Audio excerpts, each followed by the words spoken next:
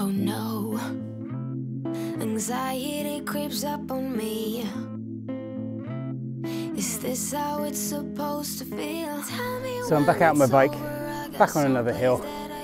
And what's the best idea you've ever had after a 50k ride where you really struggled? Yeah, a 200k training ride for Chase the Sun down to Exmoor. I don't know why, but it needs to be done. So I'm currently 32k in. I'm heading up into the Quantocks and then up into Exmoor. We've got Hookway and Drapers Hill off of the X list, which takes me to 14 at the 15 southwest one. So just Mam Head to go after that. So that's my incentive, is to go and get those climbs done. But I've got 202 kilometers, 2,400 meters of climbing according to Komoot. So it's not quite the 320 kilometers that is of Chase the Sun North, but it's going to be good building blocks.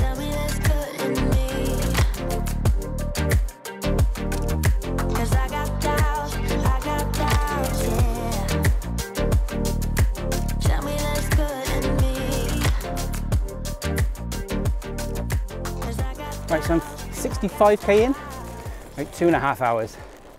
So I'm not doing too bad at all. I'm on another hill. The top of Brendan Hills is over there, which gets you up onto Exmoor. That's looming in the background. I know it's coming. I seem to be avoiding it. I'm in a place called Roadwater, which is a beautiful place. I didn't even know it was here.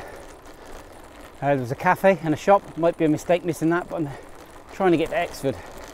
Now my current average speed, reckons I'm going to do it in about 8 hours with all the faffing around I do. So I'm hoping to keep it to about that. But there's a lot of doubt in my mind as to whether I can actually do it after last week. So I'm just plodding on. Every little feel of your body, you're thinking, oh. So I'm just trying to eat, drink a lot, and make it to Exford. Try and do it a little stage at a time.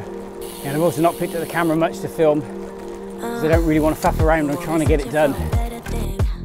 Wanna replace me? I'm in a place that I've never been. It's worse than lonely. Cause someone tell me they see good in me. There's good in me. Cause I got doubts, I got doubts, I got doubts. So I found the first of the real proper climbs. It hasn't been too bad, apart from those couple of hairpins at the bottom out of Luxborough. It hasn't been too bad at all. I'm hoping we're near the top anyway, and there's no more surprises. But it is coming over a bit grey. There are a few spots of rain. I know there's some rain forecast later on. I'm just hoping that I avoid them. And no one can tell what's coming next.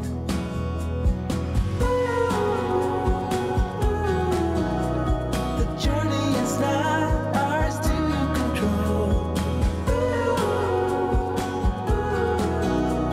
The journey is not ours to control. Right, so I descended down into Timberscombe.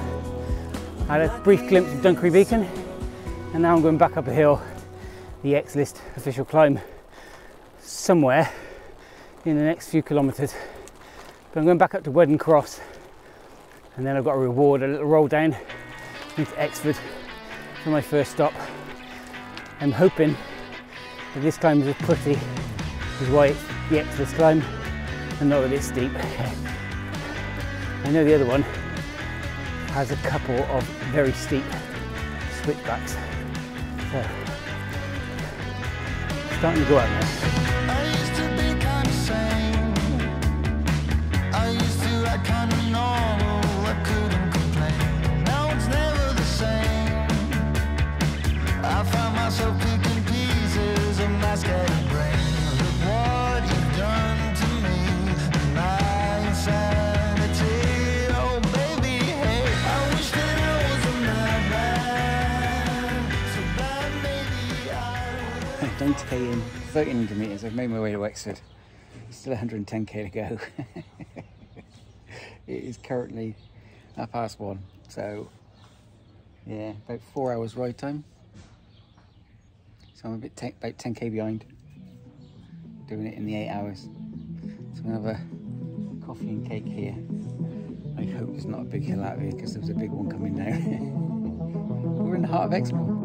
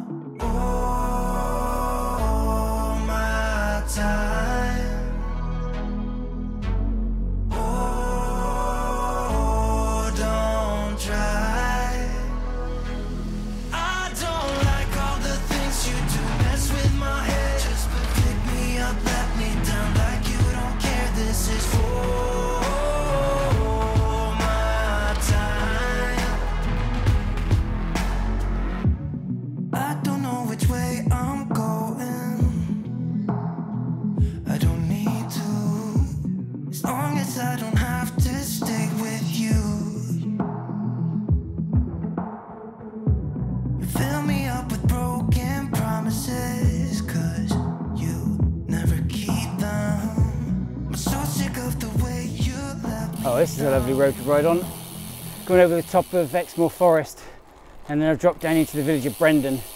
I know I've got Hookway, which is the next official X-List climb that gets me up to the top of Porlock, but we're at 112k now. We skipped on a bit, 1700 metres of climbing, and then hopefully I'll roll down into Porlock and another stop.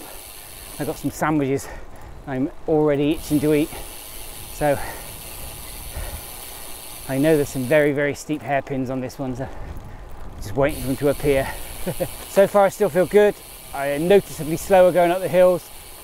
My strategy for the whole day is to be freewheel downhill and to lightly pedal and not really ever push the pedals. I've had a tailwind out. I can feel the headwind now as I've turned around. I was kind of hoping it would die down, but I can definitely feel it. New to me, the way that you're moving so differently. Now this is all I want. So if you make a move, I promise I'll be there too. Ooh, give me time and place. I will be there before you have to. Yeah, I couldn't even get my camera out for a bit. That just a steep bit. I just unclipped. I definitely need to replace my left cleat because that nearly had me come off. Actually, whilst I was stood there, there's a car, a BMW. Couldn't even get round that bend. He almost got stuck. But oh, that's a steep bit of hill. I've been down, I've been everywhere, but I'm alright now. I'm alright. I nearly drowned in my own despair, but I'm alright now. Yeah. Baby, you can turn the rain into gold.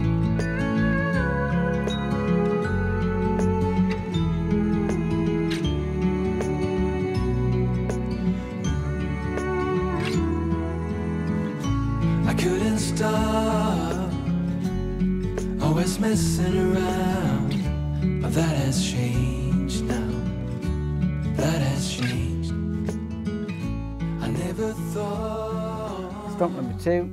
Got myself Coke, bucket of crisps and some sandwiches. And it looks like Deb's stuffing some little bonus Haribo for me. Thank you, Deb.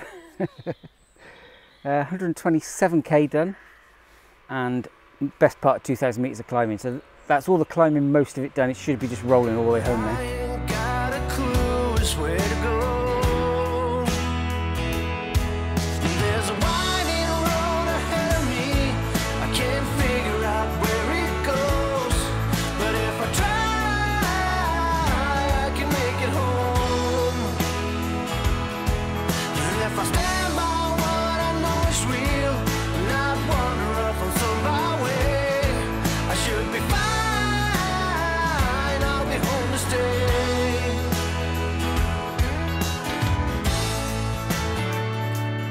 I've not spoken to the camera in a while. I sort of told myself when I left Porlock I'm not really going to do anything until I get to Holford, when I turned off the main road back to Bridgewater. I'm now at 158.5k and I've done 2,460 metres of climbing. So that's the 2,400 Commute said. So I'm now on the extra bit, which shouldn't be too much coming back in. It's currently 5:45. I'm feeling okay. My legs know they've done 160k. Every time there's an incline, it's back into the little ring to just pedal up there slowly. But yeah, I feel okay. I think we're going to make it. I can do this. I know I can do it now. All that self-doubt and the anxiety when I started, it's turning into a smile because we're nearly home. Just 40k to go. 25 miles. It's currently 5 to 7. I've done 183k. We've got less than 20k to go. I'm back in familiar territory on the Polden Hills, so I know it's just a gentle roll back and then downhill into Glastonbury. Still feel okay. My legs are okay. My hamstrings feel tight. My shoulders feel like they've been hunched up all day. Yeah, my backside will probably do with getting off the saddle. I'm starting to think about what food I'm going to eat when I get off the bike. But I had a big morale boost. I was just watching the football results. I'm a big Forest fan and they've been promoted back to the Premier League. So I got a smile on my face, not far to go. What a difference a week makes. Last week I could barely do 50 miles. This week, 125. Trust me, I won't let you down. I won't let you down. Yeah, I won't let you down. I won't let you down. Oh, I won't let you down.